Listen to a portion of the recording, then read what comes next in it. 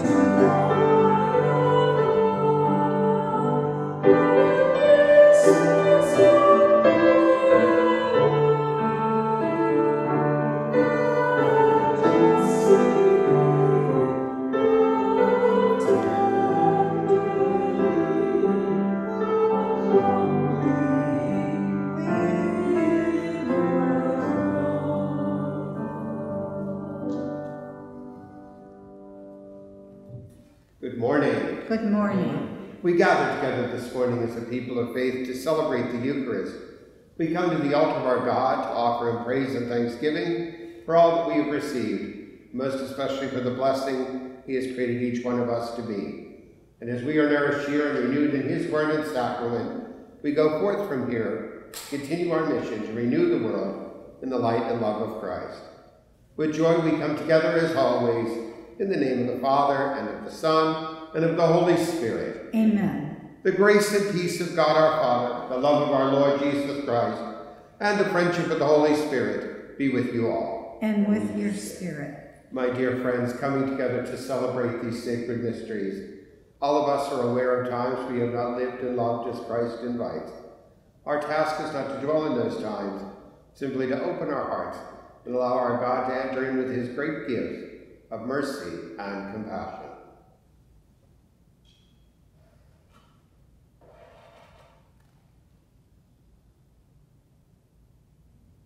You call all people to salvation. Lord, have mercy. Lord, have mercy. You grant us your forgiveness and fill us with new life. Christ, have mercy. Christ, have mercy. You send us forth as your friends and disciples. Lord, have mercy. Lord, have mercy. May Almighty God have mercy on us, forgive us our sin, and bring us all to everlasting life. Amen. Let us together praise our God. Glory to God in the highest, and on earth peace to people of good will. We praise you, we bless you, we adore you, we glorify you. We give you thanks for your great glory. Lord God, heavenly King, O God, almighty Father. Lord Jesus Christ, only begotten Son, Lord God, Lamb of God, Son of the Father, you take away the sins of the world, have mercy on us. You take away the sins of the world, receive our prayer. You are seated at the right hand of the Father. Have mercy on us. For you alone are the Holy One. You alone are the Lord. You alone are the Most High, Jesus Christ, with the Holy Spirit, in the glory of God the Father. Amen. Let us pray. O God, who founded all the commands of your sacred law upon love of you and of our neighbor, grant that by keeping your precepts we may come to attain eternal life. We ask this through our Lord Jesus Christ, your Son, who lives and reigns with you in the unity of the Holy Spirit, one God, forever and ever. Amen.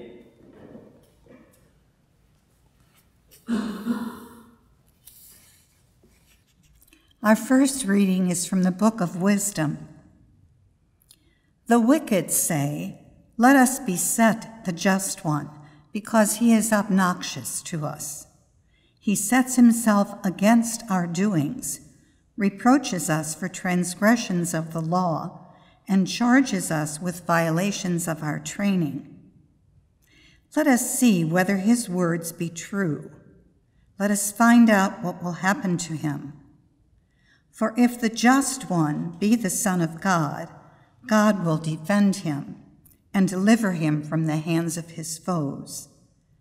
With revilement and torture, let us put the just one to the test, that we may have proof of his gentleness and try his patience.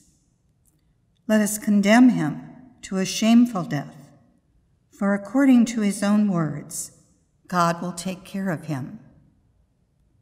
The word of the Lord. Thanks be to God.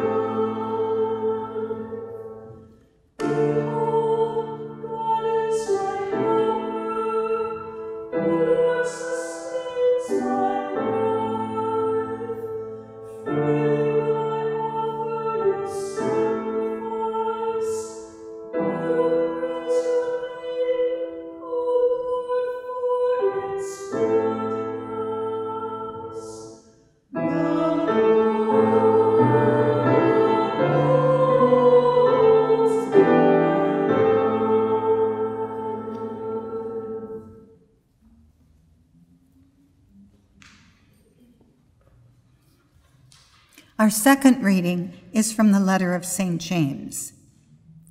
Beloved, where jealousy and selfish ambition exist, there is disorder and every foul practice.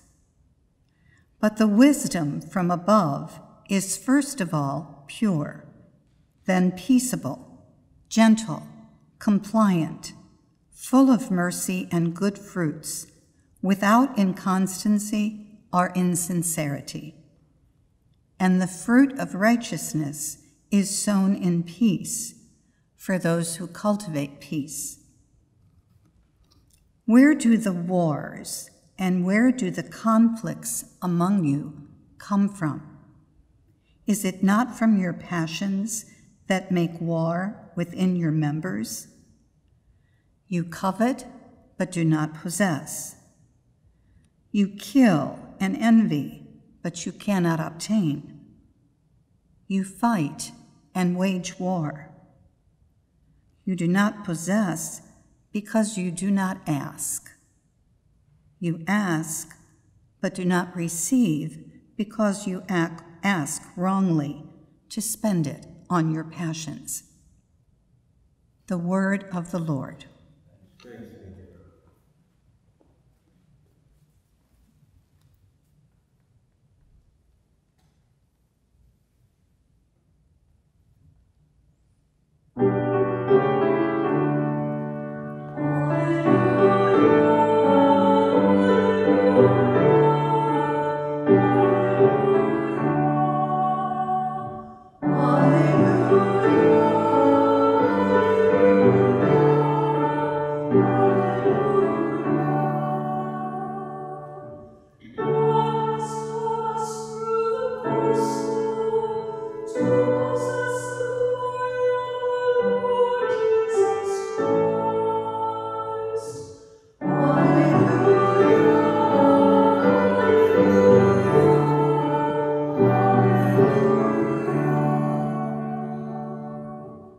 The Lord be with you. And with your spirit. A proclamation of the Holy Gospel according to Mark. Glory to you, Lord.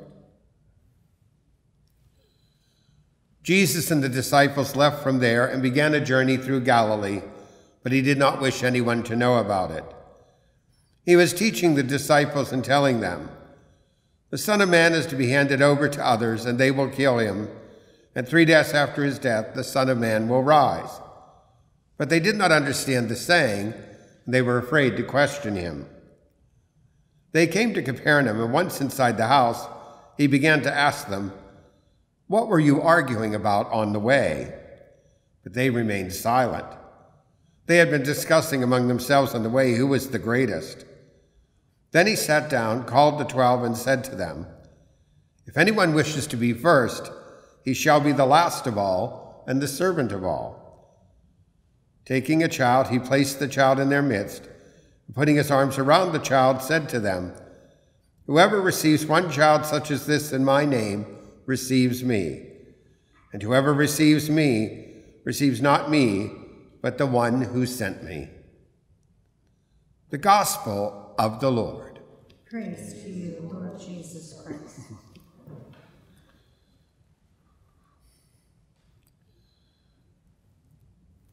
Both my sister and I are products of the service industry, not just because my father, for 35 years, worked for Screw and Bolt Corporation that made the screws and bolts that hold our automobiles together, and that my mother, her first job coming from a small town in Ohio to the big city of Pittsburgh, was the upstairs maid for the Woodside at their estate, which many of you may remember, at least if you live in the North Hills, as the Stone Mansion restaurant.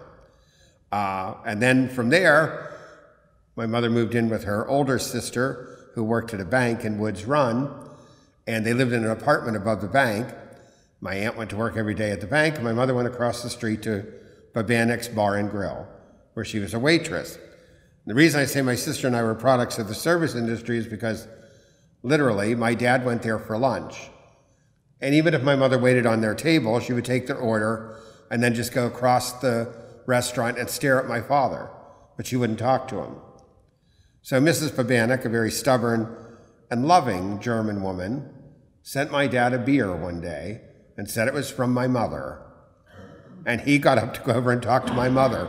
Thank you, God. That's how I got here. Literally, a product of the service industry. The gospel today is truly about service.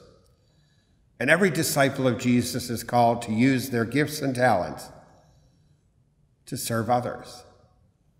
Literally, the gospel today demands that we put others before ourselves. And that's difficult. It's not that we don't take care of ourselves or fulfill our own needs, but the gospel demands that every person in our lives is worthy of our service. It may be that we have to help them find a job.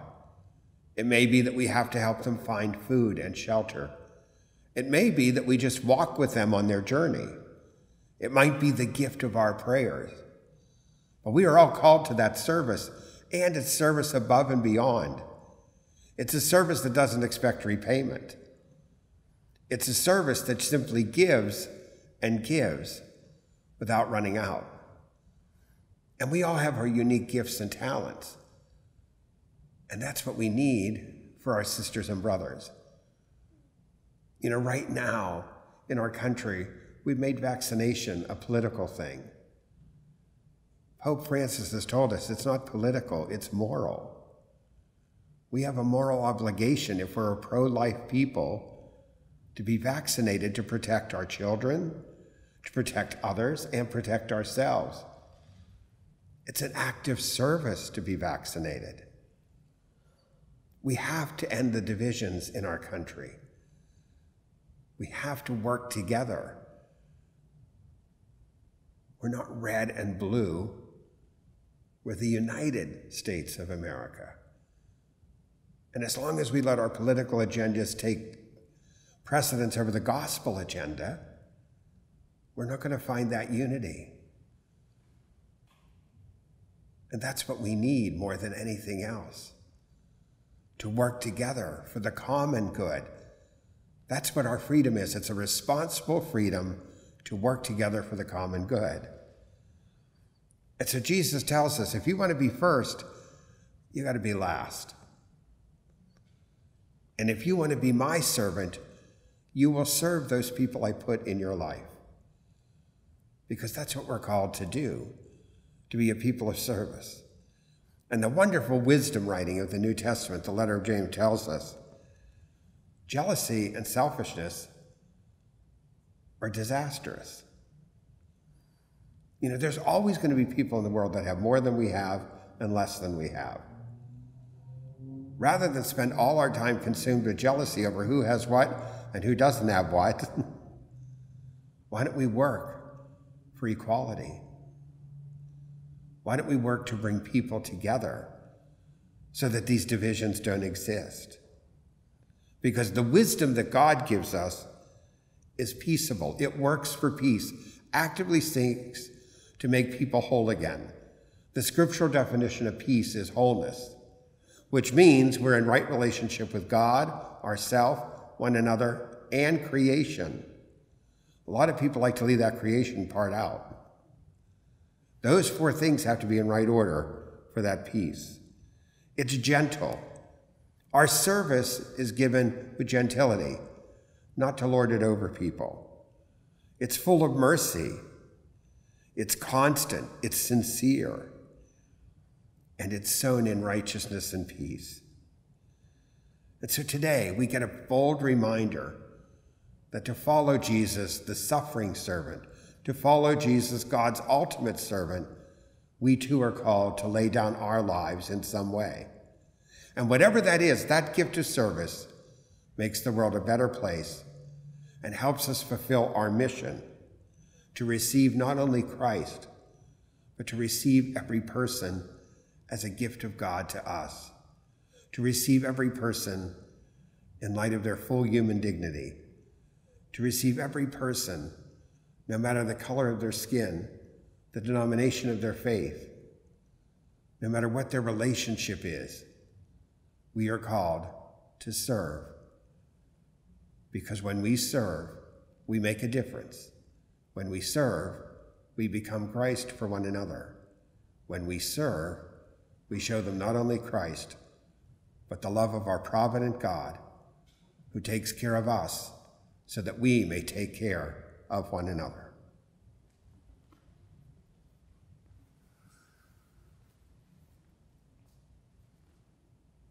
And now, my sisters and brothers, let us profess that faith that we live and share each day, using the Apostles' Creed as is our tradition.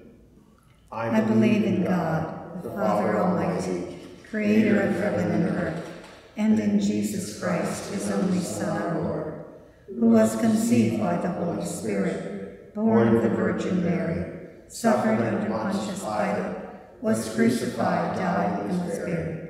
He descended into hell. On the third day he rose again from the dead. He ascended into heaven and is seated at the right hand of God, the Father Almighty. From there he will come to judge the living and the dead. I believe in the Holy Spirit, the Holy Catholic Church, the communion of saints, the forgiveness of sins, the resurrection of the body, and life everlasting. Amen. And now in that faith we turn to our loving and provident God with these prayers for ourselves, our world, and our church. Our response is, Provident God, hear our prayer.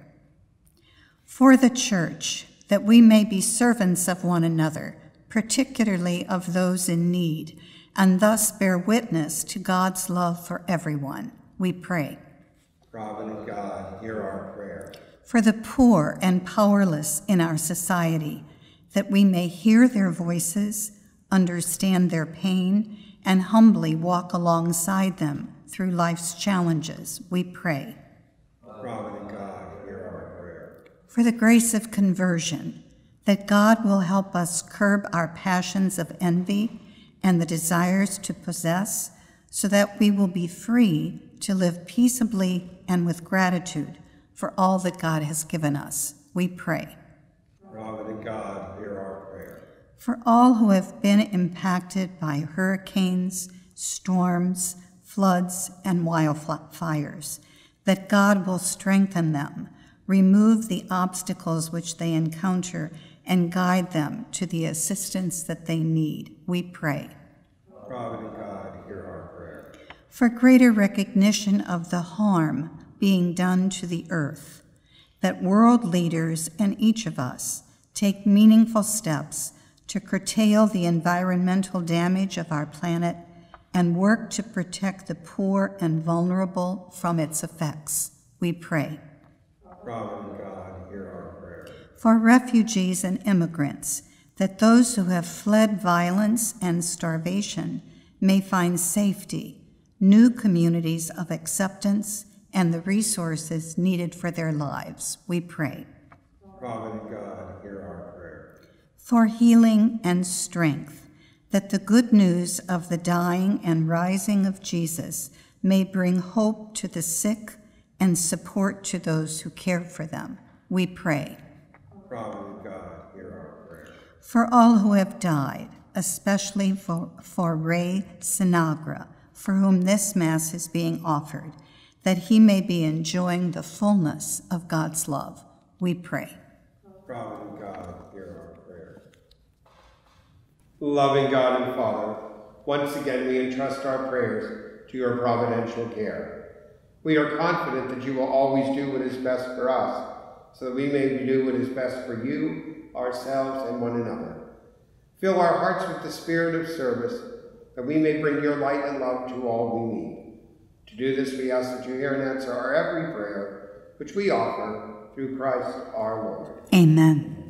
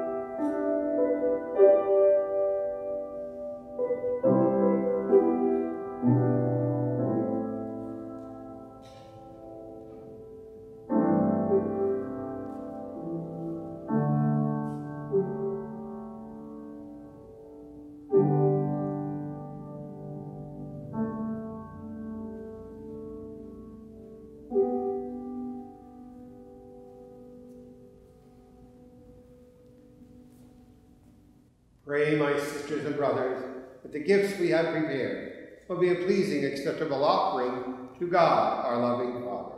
May the Lord accept the sacrifice at our hands for the praise and glory of God's name, for our good and the good of all God's holy church. Receive with favor, O Lord, we pray, the offerings of your people, that what they profess with devotion and faith may be theirs through these heavenly mysteries. We ask this through Christ our Lord. Amen. The Lord be with you. And with your spirit. Lift up your hearts. We lift them up to the Lord. Let us give thanks to the Lord our God. It is right and just. It is truly right and just, our blessing and our salvation, always and everywhere to give you thanks. Lord, Holy Father, almighty and eternal God, through Christ our light, our Lord and Savior. His death we celebrate with great love. His resurrection we confess with a living faith. His coming again in glory we await with unwavering hope. And so with all the angels and saints in heaven, we praise you now and forever, as without end we acclaim and sing.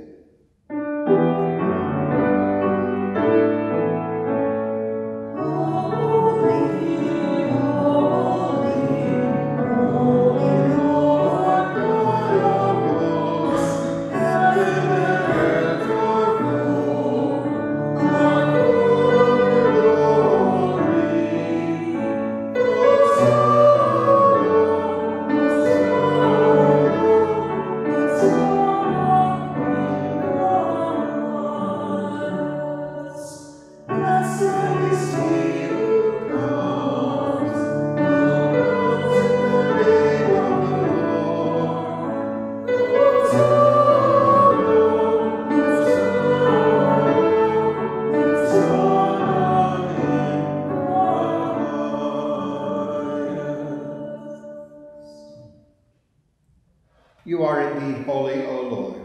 You are the fount of all life, all love, all holiness.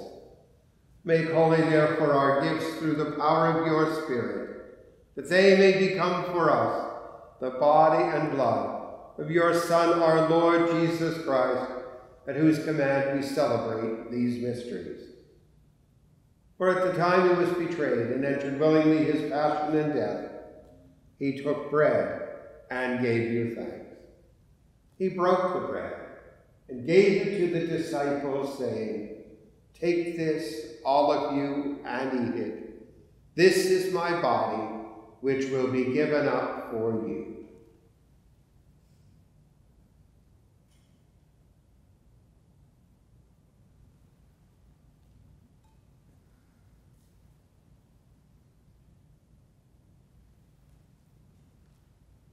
In a similar way, when supper was ended, he took the cup filled with wine. Again he gave you thanks. Giving the cup to the disciples, said, "Take this, all of you, and drink from it. This is the cup of my blood, the blood of a new and everlasting covenant. It will be shed for you and for all, so that sin may be forgiven. Do this in memory of me."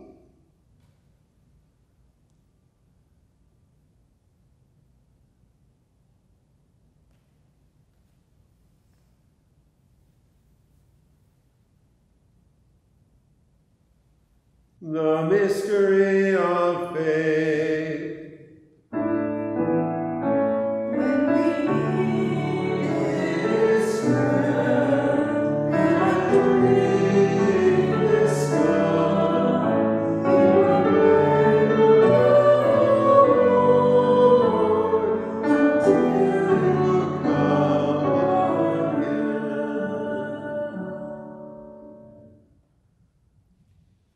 Therefore, as we celebrate this memorial of his passion, death, and resurrection, we offer you, our provident God, the bread of life and the cup of eternal salvation, giving thanks that you have found us worthy to be in your presence and minister to you. Humbly we pray that, partaking of the body and blood of Christ, we may be gathered into one by your Holy Spirit. Remember, Lord, your church spread throughout the world. Bring her to the fullness of faith, hope, and love, together with Francis, our Pope, our Bishop David, and all the bishops, with the consecrated and religious, laity, clergy, and all your people. Remember also our sisters and brothers who have fallen asleep in the hope of the resurrection, and all those who have died in your mercy. Welcome them into the light of your face. Have mercy on us all, we pray, that one day with the Blessed Virgin Mary, the Mother of God, her devoted and loving husband Joseph, the apostles, Mary Magdalene, Marie de la Roche, Wilhelm Kettler, and all of the saints who have pleased you throughout the ages, we too may be co-heirs of eternal life, may praise you and glorify you with Christ, our risen Lord and Savior.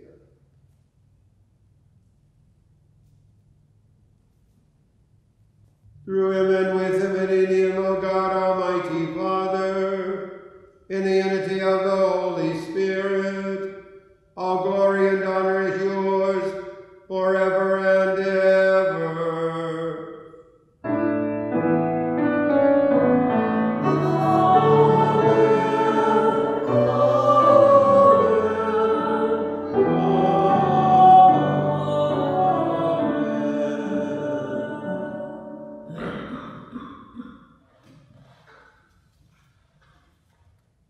Let us pray for the coming of God's kingdom in the words that Jesus gave us.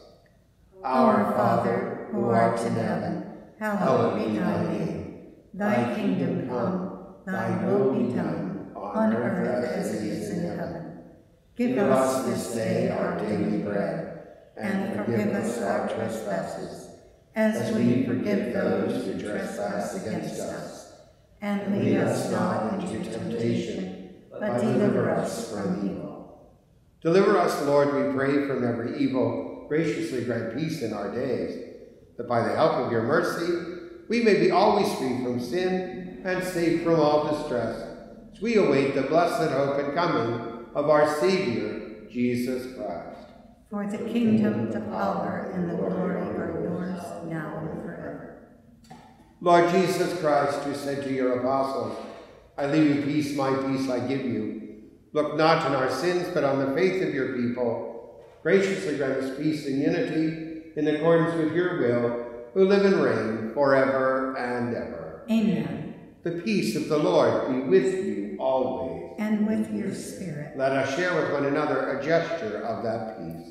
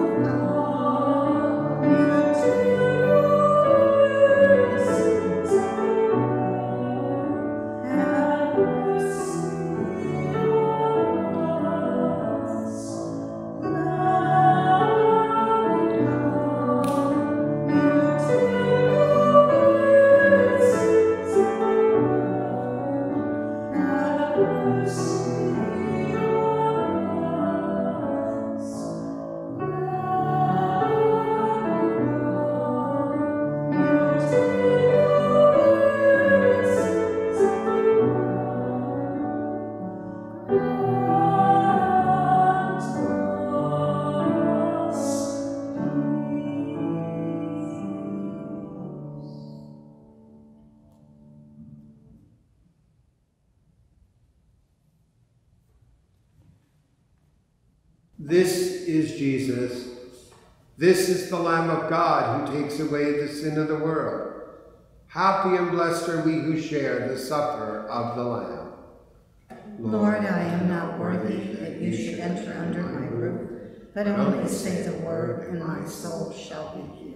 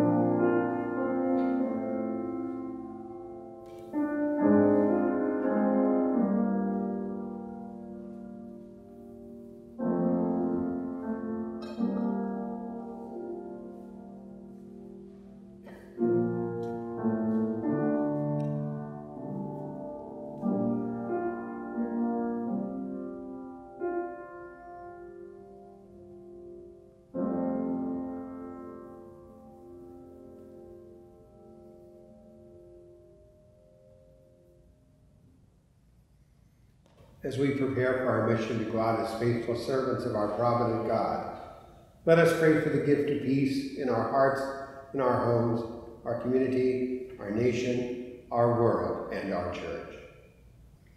Lord, be with us, so that we might not look forward in fear to the changes in life. We are your very own, and we believe that you will lead us safely through all things. And when we cannot stand it, you will carry us in your arms. May we not fear what will happen tomorrow. You are our everlasting parent, who cares for us today, and we believe that you will care for us every day.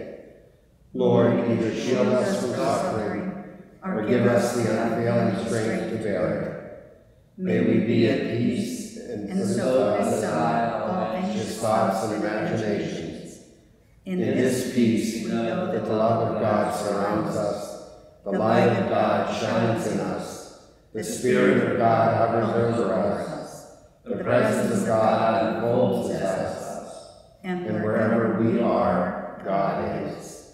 Through Jesus, Mary, and Joseph, family like us, we ask all of this now and forever. Amen.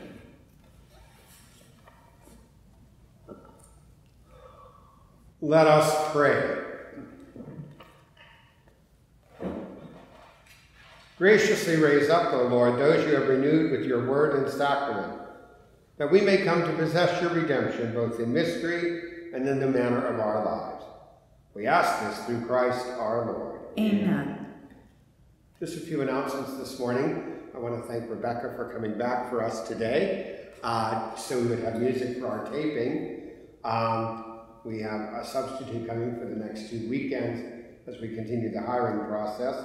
So this will be Rebecca's last liturgy with us. But once again, we thank her for the gift of her music, the gift of her ministry, and the gift of her most especially. And you know, in the Catholic Church, we have a tradition that you celebrate great days for 8 days, called an octave. And today is a great day, but when you get this, we'll still be in the octave. Today is Father Jack's birthday. So if you would please join with me in celebrating this prophetic priest, this great man, this great person on this his birthday.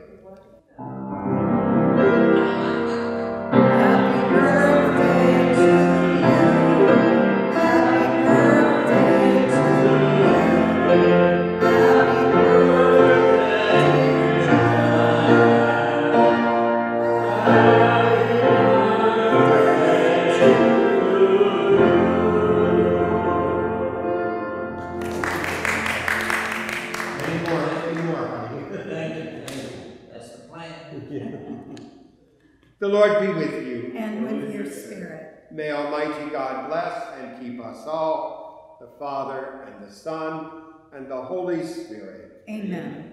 Our celebration here now draws to a close. Our mission and journey of service continues. Let us go forth in joyful peace to love and serve our God and one another. Thanks be to God. Have a great day. You also.